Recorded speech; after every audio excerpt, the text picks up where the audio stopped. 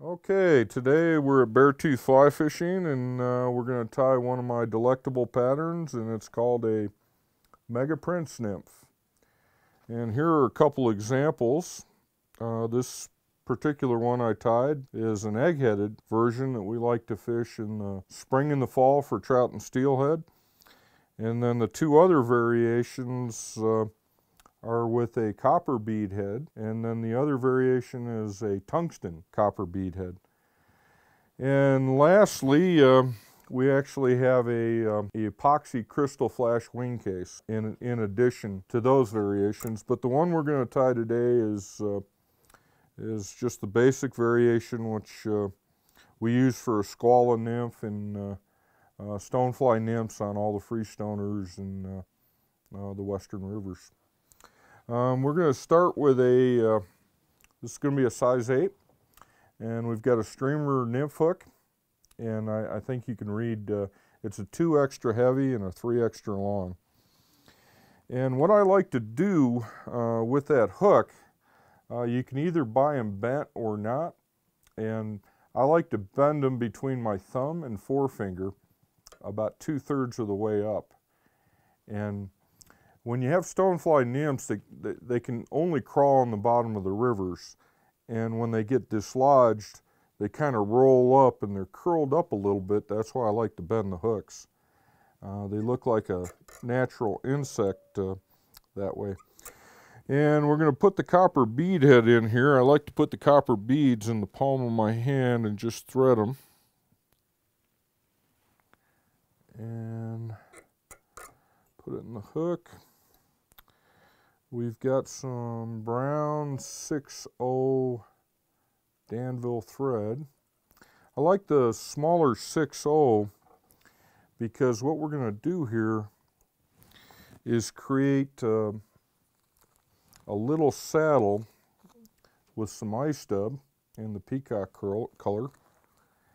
And I'm just going to put a very small amount on the thread. I'm going to create a little ball. And what that's going to do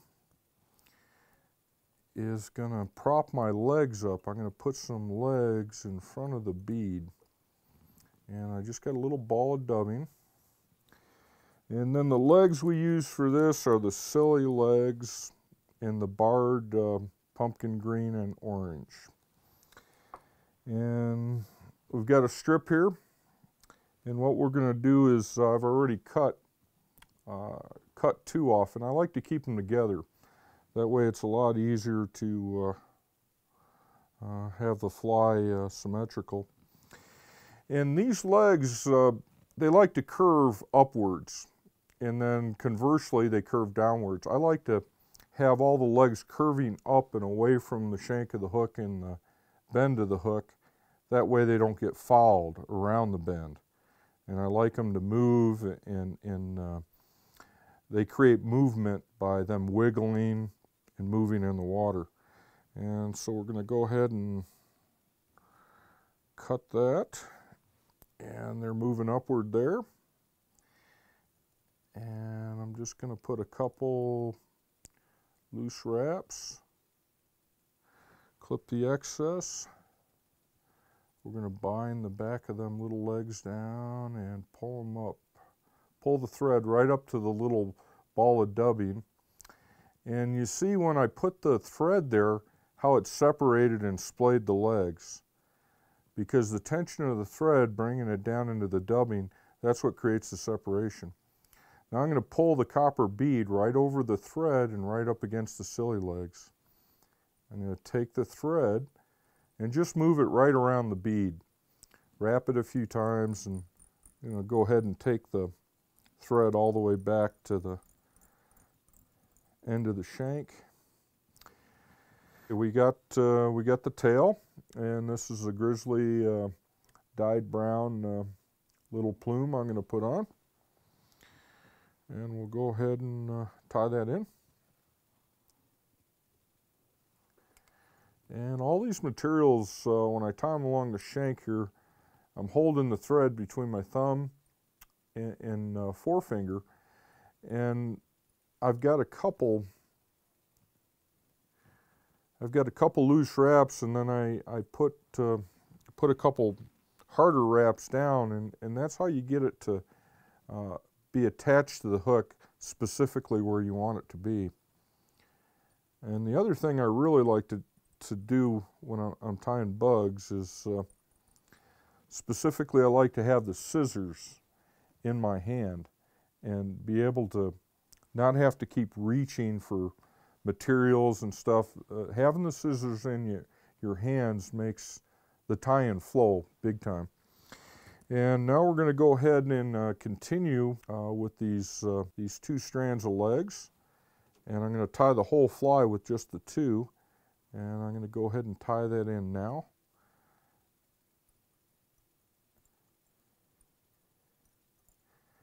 And nice thing about the legs is you can just cut them to length. Really like that. Okay, we've got our legs tied in. Our next thing here is we're going to have some medium copper wire. All the different brands work, and we're going to go ahead and the copper wire is going to serve 2 different purposes. One, it's going to make the peacock herl in this particular fly bomb-proof. And the other thing it's going to do is prop up the tail and the legs when I wrap it forward. And the other thing I like to use is tin. I've got amalgamated tin used on all my specific stonefly nymphs. And this is some 025 tin for this size 8 fly. And there's 2 different ways to wrap this. One is to wrap it and spiral it. I like to wrap it along the shank of the hook, not wrap it, but tie it in. And that way it flattens out the stonefly nymph to its natural shape. And I'm going to tie it on each side of the shank. And you can just break it off like lead. And then I'm going to go ahead and tie it in on the other side. And this really, when the fly is wet, you can see the flat nymphal shape of the use of the tin here. And the difference between tin and lead in a fly, I liken it to, it'll be the same weight as the lead if I use a tungsten bead versus a brass bead. So it's pretty negligible, but it doesn't impact the environment. And if you tie a lot of flies, it doesn't impact you by absorbing the lead into your skin. Okay, the next process here, we're going to select some peacock herl. And we've got some strung herl here. And for this size of fly, I like 8 to 12 strands. And we're just going to grab quite a few here. Because these stonefly nymphs, this is a squala and brownstone imitation, so they're pretty chubby little bugs. And go ahead and tie that in, bring in my thread about 2/3 of the way up the shank, and I'm going to add my last leg now. So we've got legs in the front for the tail, and we've got one 2/3 of the way up, and I really like that. I like a lot of legs and a lot of movement. And like I said, I'm going to tie this with the curve going up, and you can see that. And I'm going to figure 8 that.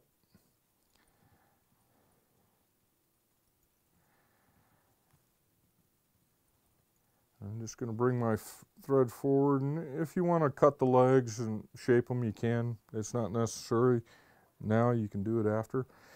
I like little electrical pliers for hackle pliers. I've been using them a long time. They're really cool. And instead of my fingers on this, what I like to do is go ahead and grab the peacock herl. And what you can do with it, you can kind of make a few twists in it. And it'll act like rope, and then the fibers don't get crazy on you and want to go in a whole bunch of different directions. because they've got a few gentle twists to it. And that really, really makes the fly go easy as far as turning it forward. And putting one little extra wrap around behind the legs to prop them forward so they don't get fouled there around the bend of the hook. And we're almost done.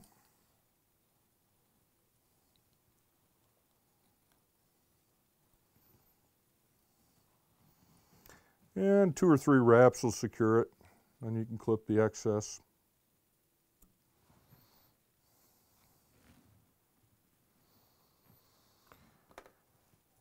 And now here we're going to show you the use of the copper wire here.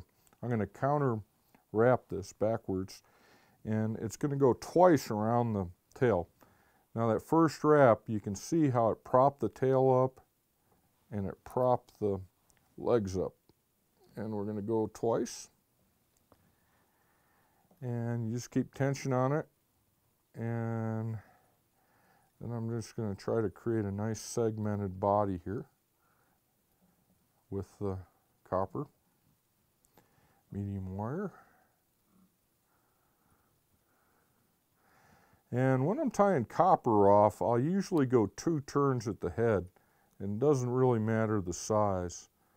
And that way, if you do 2 full wraps, you're not gonna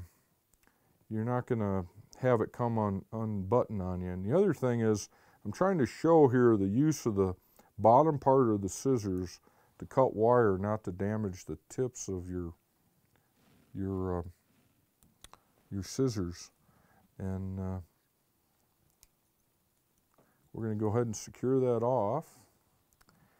And now we get to some of the fun part. All my flies usually have legs in them, and a lot of them involve soft hackles. This specifically is a speckled henback. They're readily available. Normally they're $5 to $6, and they're like Hungarian partridge soft hackles. They really move. You got a lot of different color combinations, and I'm going to select one here for a size 8. And what I like is they're natural colors with a lot of modeled webbing in them. What I'm going to do is pull off the fluff here. And I like to tie all the soft hackles, the Hungarian partridge and CDC, anything I'm going to tie with. I like to tie them in at the tips. That way you can tie small flies or big flies. The hackles have the smallest barbules at the front, so you can tie an 18 or a 20, or in this case I selected a bigger hackle with size ranges from 6 to 8. So I like to tie them in at the tip. And I'm giving myself a little room for my head here. A lot of times when people tie bugs, they get through it and they don't leave enough room at the head. And you always have to leave enough room to finish your fly off. And we've got a soft hackle, I've got some white biots coming up, and then I've got some dubbing. So I wanna create a little space for all that. Now this is a technique that Jack Gartside showed me when I was in my 20s, and this is how you fold and follow a soft hackle. As I turn it, I'm folding it all, I'm pulling it back towards the bend of the hook. I'm folding it, I call this fold and follow. I'm folding it and I'm following it as I turn. And that strokes all them soft hackles backwards so that when they're in the water, they pulsate and move. And that's what you want them to do. Okay.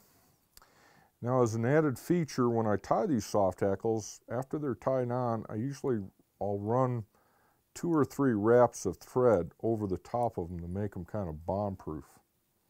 And that's what we got going on. Now we've got some white strip goose biots, and I've selected 2, and a lot of people tie these differently. I like to tie them on individually, and I like them to face skyward. Some people like to face them downward. On this big a nymph, I like them to face up, and I like them long.